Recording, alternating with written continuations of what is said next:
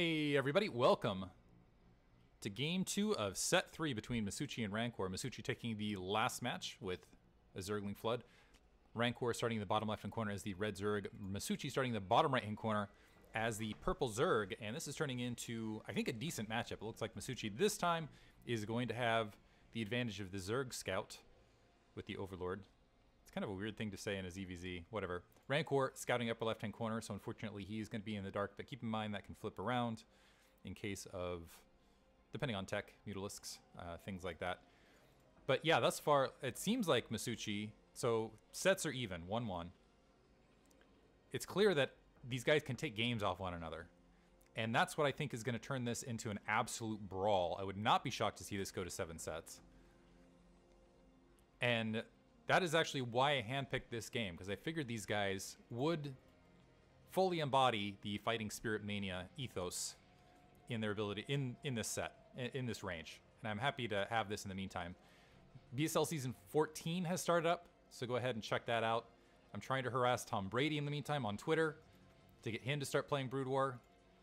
In the meantime, it looks like we are seeing a 9 pool for Rancor in the bottom left-hand corner. It looks like we have an Overlord opening. Are we seeing an overpool? It looks like we might see a 12 hatch for Masucci. No, just kidding. I take it back. Snuck a drone in between there. So it looks like he's in fact going, yeah, so he's going 12 pool. Technically 11 pool, I think, but basically 12 pool, which is going to put Rancor at a disadvantage. And on top of that, he is going to be lacking a little bit of the scouting information. Masucci's going to be able to see it coming, so he's going to know how to respond in kind. So a lot of disadvantages for Rancor to start off here. The Zerglings are being produced right now. Now, here's the trick, though. The Zerglings are going to flood out. There's going to be a brief moment as the Zerglings are coming out where Masucci... actually, it's not going to make a difference. I take that back. Not a lot of the larvae saved here, though. There is the drone transfer now, but yeah, basically this is just all advantages to Masucci. It's not insurmountable. We've actually seen Rancor come back from this exact scenario earlier in the sets.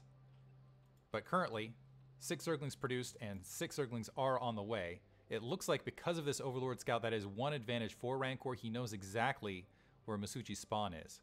And Masucci actually grabbing that natural expansion hatchery and pulling drones off the line to defend it. So right now he's a little bit, he's going to be for a slight period of time behind economically because he does have the drones off the line and actually moved them out a little bit too early, so might end up losing a drone potentially.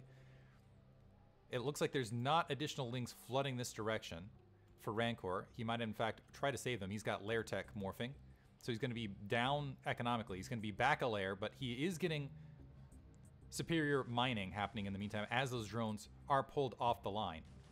So I like what he's doing here, but now Masucci has a superior Zergling count, which is going to cause Rancor to go ahead and back up. Might try to seal off his ramp. The drones have continued mine. It looks like Zergling speed was upgraded. Double creep, sorry, I take that back. A creep colony being dropped and a spire. Wow, that was a fast layer. So I don't even think Zergling speed was upgraded. This is clever from Rancor. He's going to pocket these Zerglings to the 6. Does Masucci realize it though? There wasn't an Overlord to see the direction they went. He's holding position here. The creep colony's up. This might be enough Zerglings to punch through that.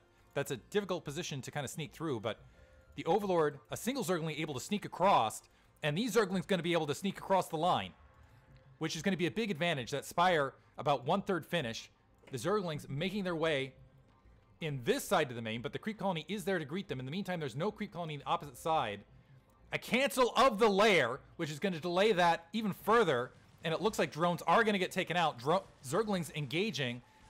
A fake creep colony being dropped on that, and another creep colony being dropped as a... Or never mind, this is a proxy creep colony to try to attack this lair. There is an additional creep colony that's being dropped in this position. The Zerglings have killed all but 4 drones on this side. More Zerglings have been produced to potentially clean this up on this side of it, and that's a big amount of Zerglings on Masucci's side of the map. Rancor just needs to defend this Sunken Colony, get some more Zerglings out, and potentially get a Mutalisk up in the air, and he will end up winning this. With the positioning of this Sunken Colony... Oh, that's unfortunate. This Sunken Colony can't attack. A single Mutalisk will be able to attack this. The question is will there be sufficient time? These Zerglings sacrificing their lives. And this might be a situation where Rancor needs to pull everything off to keep his lair alive. So it's going to be a fight Wow, this is crazy. So it's going to be a timing thing of how much damage does this lair take. Can the Zerglings follow it up and take it out? Is there going to be enough resources afterwards? The Zerglings flooding through, not waiting for it. The Mutalisks coming off the line as well, working on the Sunken Colony to the south and to the north. The drones pulling off to try to defend. The drones fighting a bit off. 2 Mutalisks up in the air. They need, one of them at least needs to work on this Sunken Colony that's been working against this hive, or against the lair, but there needs to be defense on the opposite end. This Sunken Colony defends that southern position. In the meantime, it looks like some Spore Colonies are up for Masucci. The Zerglings do damage a lot more rapidly, but it is 13 drones to just 2. The drones now trying to drill across those Zerglings to the northern Sunken Colony. It looks like this Sunken Colony is going to get taken out. The Zerglings mostly getting cleaned up, and that is GG. Masucci calls it there. Nice try by Masucci, and it looked like it was going to be close there for a minute, but Rancor pulls out. I like the proxy Sunken, but just way too far behind in overall drone counts. Hope you guys enjoyed it. An intense game too. Rancor evens up set 3. And we're going to now move on to set 4. Hope you guys enjoyed it. Thanks for listening.